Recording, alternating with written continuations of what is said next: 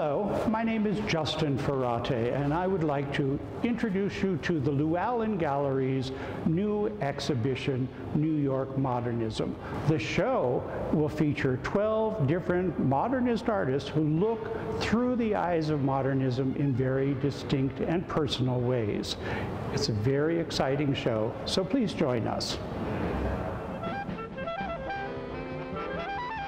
These modernist artists were inspired by the city's architecture, its dynamic energy, and the geometry of its avenues and skyscrapers. Though their subject matter is suggestive of this visceral urban environment, these artists were viewed as radical in the United States for their experimentation with cubism, surrealism, futurism, precisionism, and constructivism, all of which straddled the line between semi-representational and fully non-objective imagery. Artists such as George L.K. Morris, Ralston Crawford, and Asafir Sobotkina were staunch advocates for a new visual language in American art that prioritized metaphor, ordered line, and experimentation above any impulse for realism.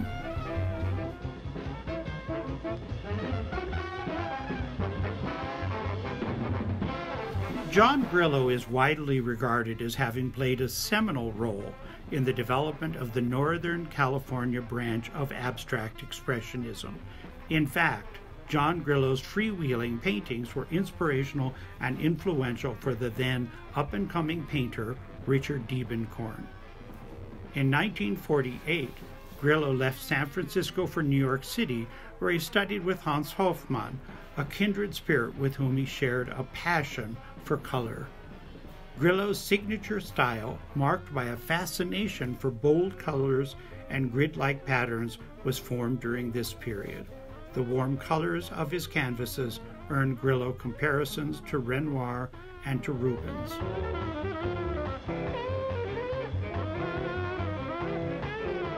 Ralston Crawford's style is best described as precisionism, a style popular in the 1920s and 1930s, and characterized by the depiction of sharply defined, often industrial forms.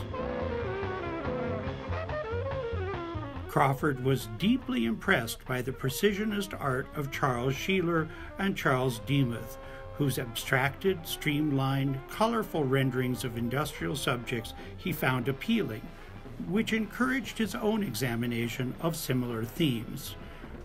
Abstracted works comparable to those in the LewAllen Gallery exhibition, such as Third Avenue Elevated No. 4, and of architectural abstraction, can be found in the extensive collection of Crawford's works at the Whitney Museum of American Art.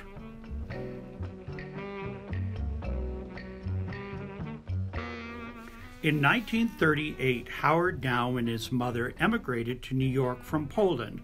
Down became associated with a group of painters who shared ideas about modernism and endeavored to create a distinctly American form of post-cubist abstract art.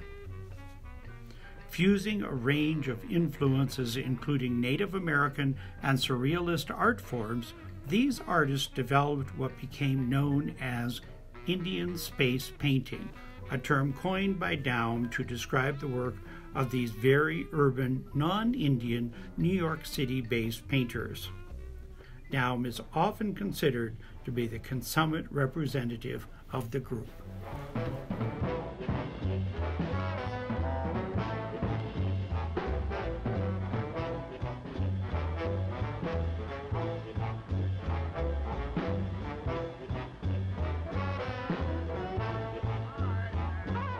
George L.K. Morris was educated at Groton and at Yale.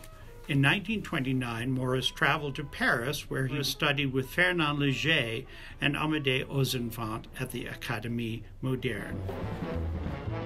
Cosmopolitan and erudite, George L.K. Morris and his cousin A.E. Gallatin were soon joined by the artists Susie Frelinghuysen and Charles B. Shaw in their passionate commitment to abstraction, both as artists and as patrons.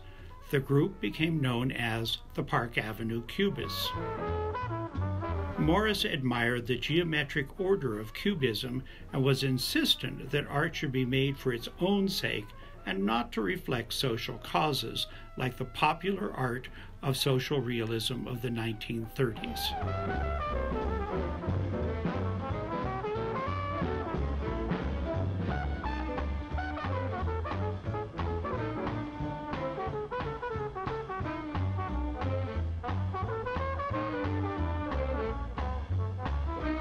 On behalf of LewAllen Galleries, I'd like to thank you for joining us today. It's been a pleasure. If you have any questions, please feel free to contact us at the LewAllen Galleries.